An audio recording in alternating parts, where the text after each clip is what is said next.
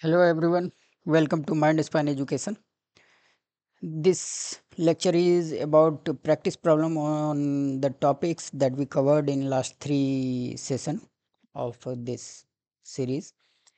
So we'll do practice problem, and this practice problem I have taken from our platform mindspaneducation.com. I have taken few problems to make this video concise and not very lengthy. But if you want to practice more, you can just go here at mindspaneducation.com, and here you will get all the practice problems. There are so many practice problems covering different topics and different concepts. So to practice here, you can go here. We have uploaded so many practice problems on calculus, linear algebra and probability. In first phase, we are covering this subject.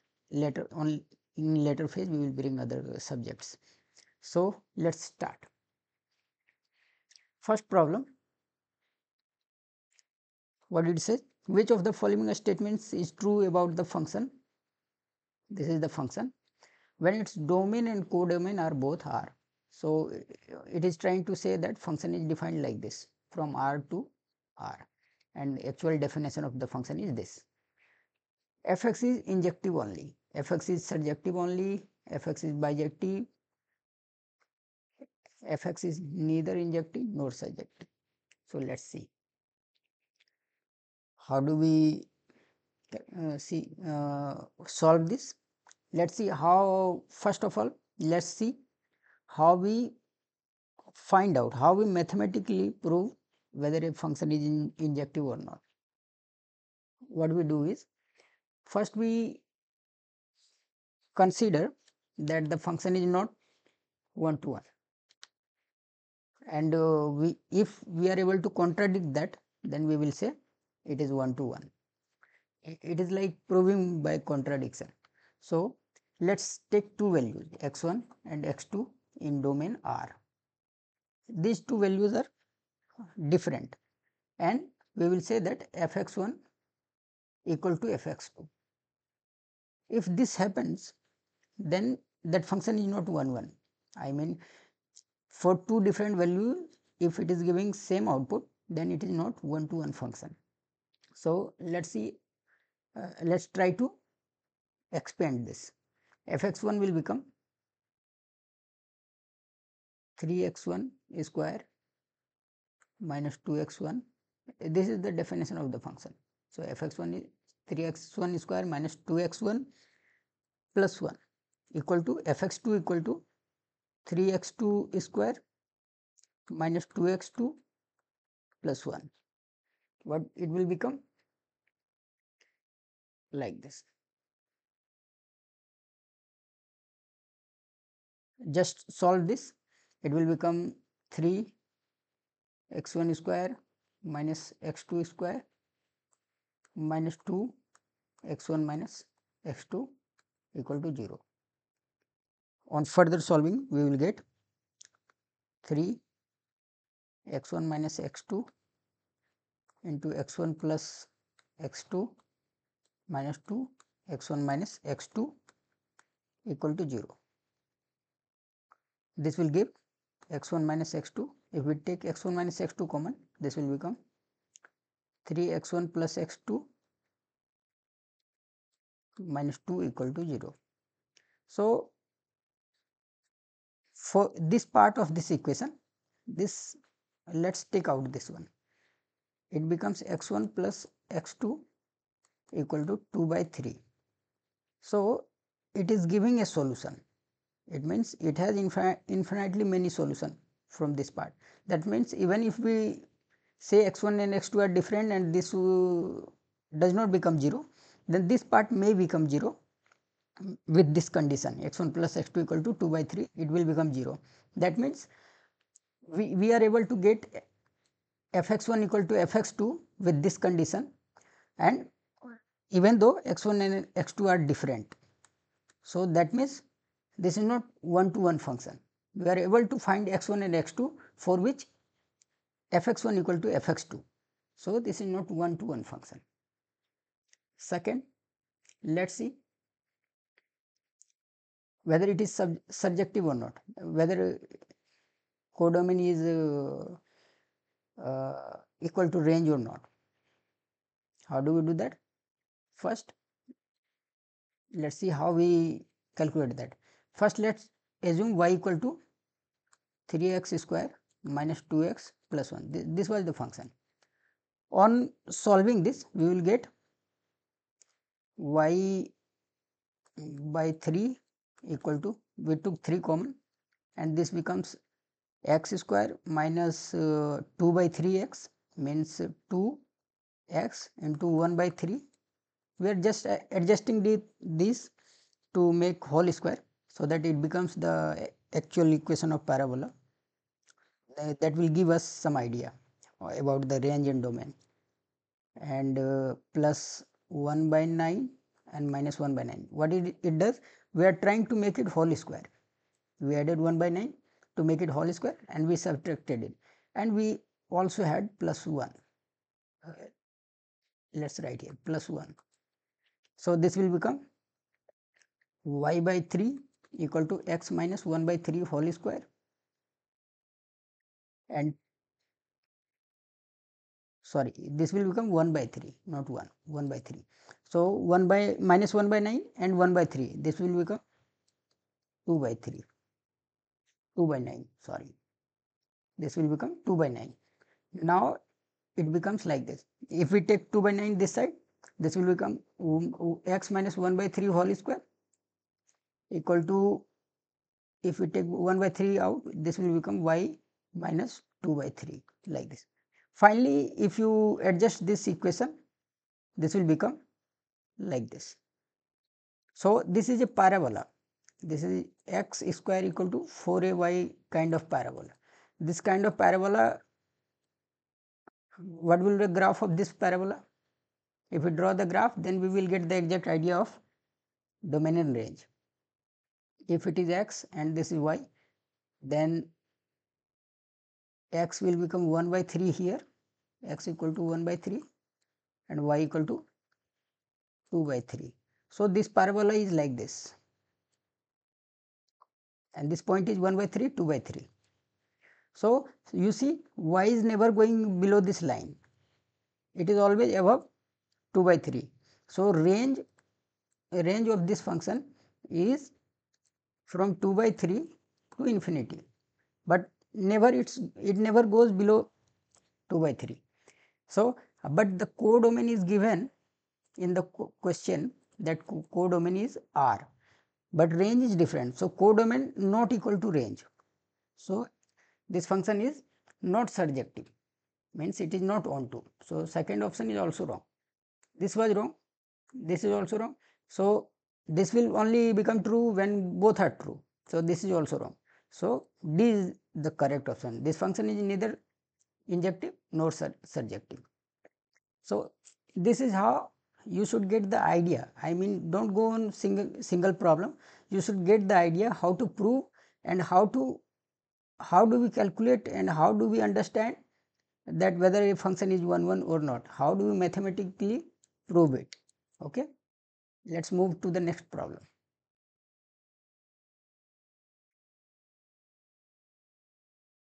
This is next problem. What is the domain of the function fx equal to under root ln 4 minus x square? How do we calculate domain?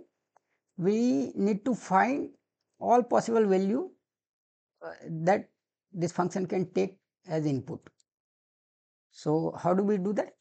We need to check whether what are those values of x for which this function is defined. It should not break any mathematical rule. So first rule, by looking at this function, we can say the first rule is, let me zoom little bit.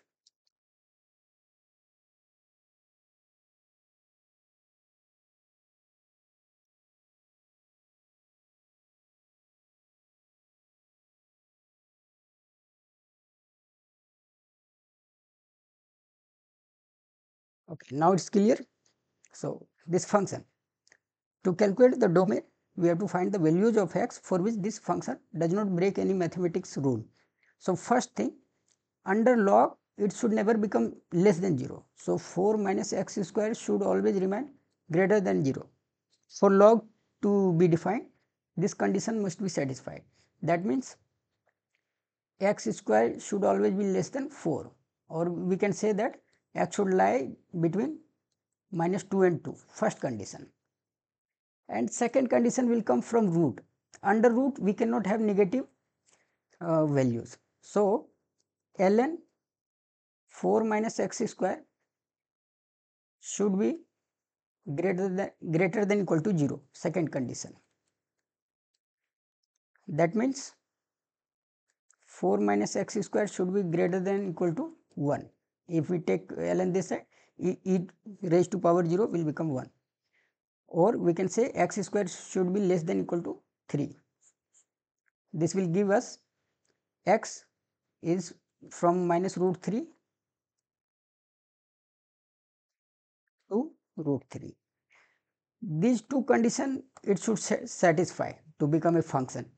So if we take common of both the condition, we will get minus 2 and 2 is upper you can say superset of this interval. So it will become minus root 3 to root 3. This will become the common interval of this function. So it can take only these values.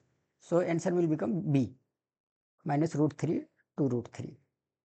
Let's see one other problem. What it says, which of the following statements are true about the function? This is the function f(x) equal to x minus, this is greatest integer function. It is defined like this, greatest integer function. It is like largest integer less than or equal to x.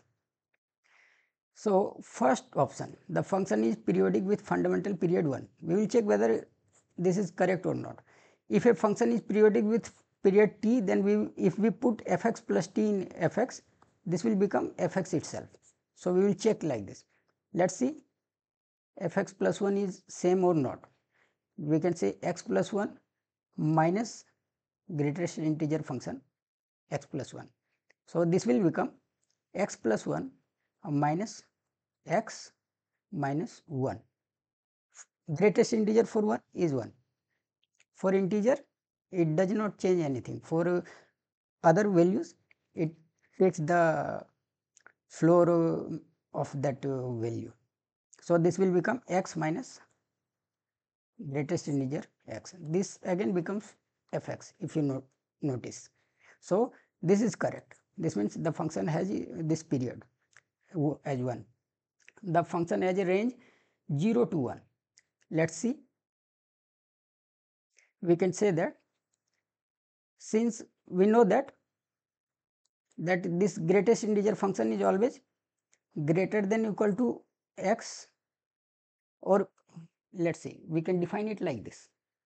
We can say that x is always less than greatest integer x plus 1 and greatest integer x. We can say like this. This is correct, right? For any x, if it is 4.3, so greatest integer x will become 4 and greatest integer 4.3 again will become 4 plus 1 5. So x will always lie between one lesser integer to one greater integer, between that. Okay. So if we subtract greatest integer from everywhere, we will get 0 greater than equal to, it will always be lesser than, it will never become what I am trying to say. See, if it is 5, let's say, we are saying it will be from 4 to 4.3 will be from 4 to 5. It won't become 5 ever, it will be lesser than 5. Okay, it is like flooring, we are flooring. It will become 5 when x becomes exact 5. It will go to the next interval from 5 to 6, like that. This will become x minus greatest integer x and 1, sorry, not equal to. So this is the function. If we subtracted greatest integer from everywhere, this becomes like that. But this is actually, if you notice, this is our function fx. So fx becomes greater than equal to 0 and less than 1. So this is the value of fx. So fx value lies from 0 to 1. We can say it is starting from 0 and going till 1, but it is not giving 1 ever. Okay. So second option, what was second option? The function has a range from 0 to 1. This is correct. The function is continuous at integer values. Let's see. Okay, these two things are coming from continuity and differentiability. We will check, we will cover this in next videos. So currently I will skip checking this. So this is actually correct. I will explain why, and this is not correct. Answer for this question is A, B and C. In next video, when I cover continuity and differentiability, then we will understand how to check these things. Okay. So this was the question. Next question. Let's move to next question. Here, the fourth one. What is this question? Let fx equal to ln, this one, and x lies between from -1 to 1. The inverse of function fy equals to. We have to find inverse of this function. In last video, I explained how to find inverse. We do like this. We assume y equal to ln 1 plus x by 1 minus x,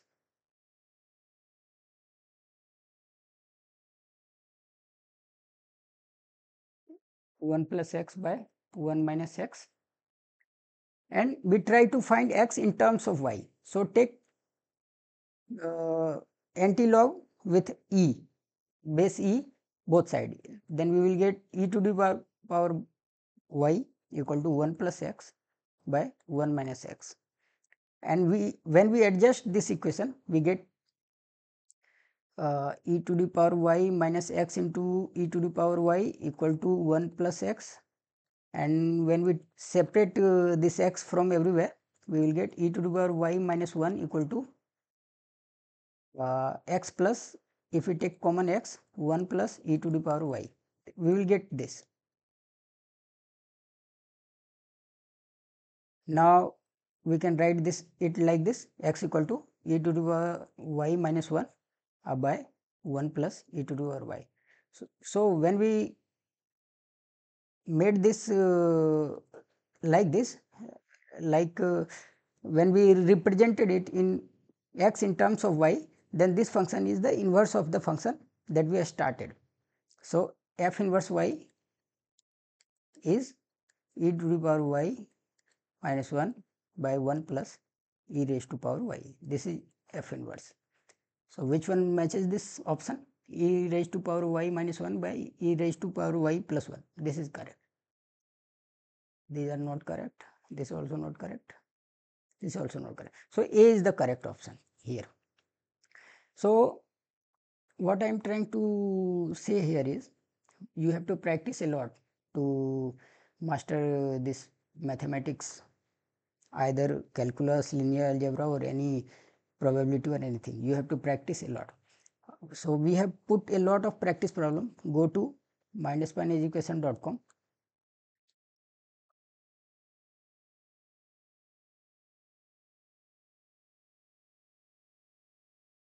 and do the practice for all the subject.